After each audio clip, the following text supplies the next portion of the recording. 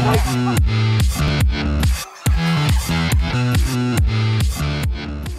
hele bestuurspan, Doc, everyone.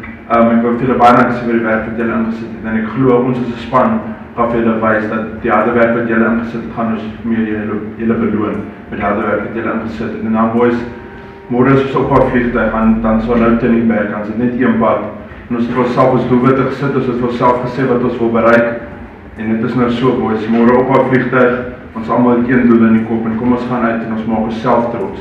En dan sal die land trots wees op ons. Dankie julle.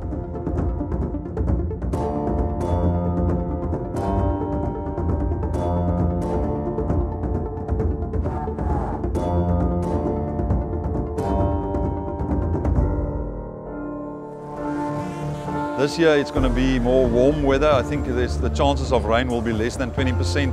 We expect 25 degrees on average. We know the humidity will be a little bit higher. So yeah, we train in the heat of the day. We try to put the guys under pressure. 2 sessions, short sessions, but we measure the intensity of the sessions, and we also looking for the blend and combinations of players that will be fit for a quicker type of game. Obviously, we also went there to win the World Cup. I think just losing in the semi-final was a bit of a bummer for us. But I think the guys took a good lesson out of that and took lots of confidence out of that heading into our own unions and just taking that further into a rugby career. We played 5 games, lost obviously in the semi-final.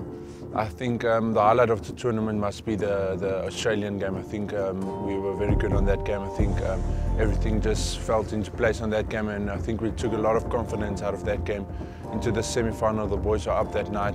It was a very physical game, and yeah, that was just a highlight of my tournament.